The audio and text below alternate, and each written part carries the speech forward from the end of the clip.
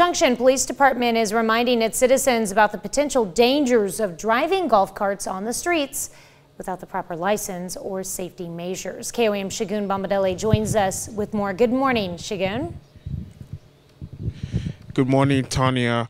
Golf carts are a popular means of transportation, especially for people who live in residential areas.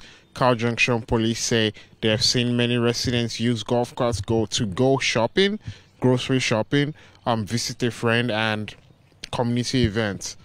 However, driving a golf cart on the street can be dangerous if the proper precautions are not taken. The Junction Police Department issued a warning to its citizens, urging them to obtain a proper license to operate a golf cart on the streets. If we find somebody operating a golf cart who is 15 years of age or older, then they can actually get a traffic ticket, and it's like any traffic ticket, not having a driver's license. In the instance of a parent, this would be a city ordinance violation, and they would be required to pay a fine with the city court. Again, Officer Dickey says the number one thing people need to remember is to take precautions while driving and pay attention while driving a golf cart on the street. Police say last year there were several wrecks involving golf carts. Tanya, back to you. All right, thank you so much, Shagun.